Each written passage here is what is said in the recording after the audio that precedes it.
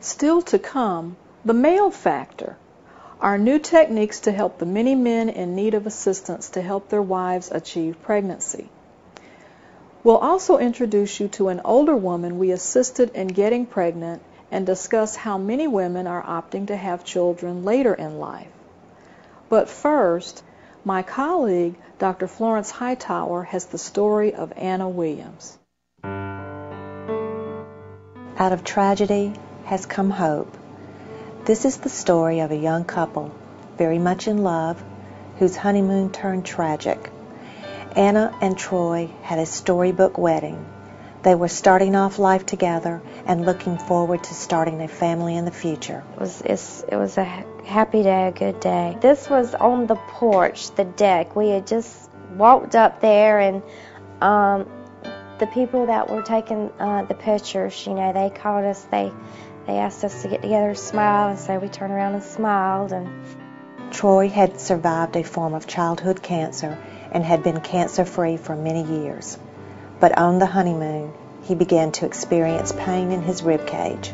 It turns out that Troy's cancer had returned and he had developed a sizable tumor in his chest.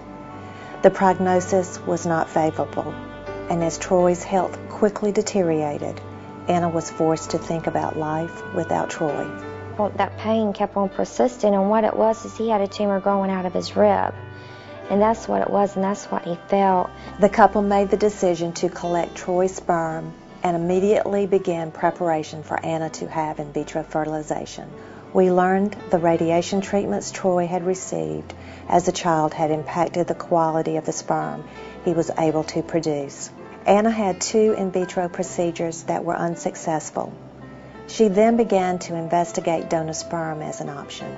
Just for you to go through and you try to match up as close to your own physical appearance, I guess, as possible, and whether they're right-handed or left-handed, and what activities and languages or occupations, and just everything that you can possibly think of. It's pretty much listed and they tell you, that each donor is, pretty much, they're gone through with a very fine-tooth comb, to make sure that their health and their history and everything is intact and is safe. Donor sperm is a sophisticated process where the parents are able to view a catalog of information about highly screened donors. Parents utilize this extensive information to find the best match. Anna still desired to have Troy's child, and she decided to go through a 3rd in vitro treatment. This time, a success. I know it made his day, if not his whole, the rest of the month for him. Because that was something like that we had put a lot of time and effort and work into trying to have a baby together. And then I think in his mind, knowing how sick that he was and how he felt, if something was to happen, that everything would be okay, because he would be leaving everybody with something, So I think he was pretty happy about that. By the time Anna was going in for her 3rd in vitro process, Troy had been permanently hospitalized as his health continued to decline. He was unable to accompany her to our office, but eagerly waited to get news. He had promised Anna that he would not succumb to the cancer until he had seen the child. Several weeks after the successful 3rd in vitro fertilization, Anna was able to bring a picture from an ultrasound that clearly showed the baby developing inside of her. He was smart, and he was just one of those people really that could walk into a room that would really light it up, I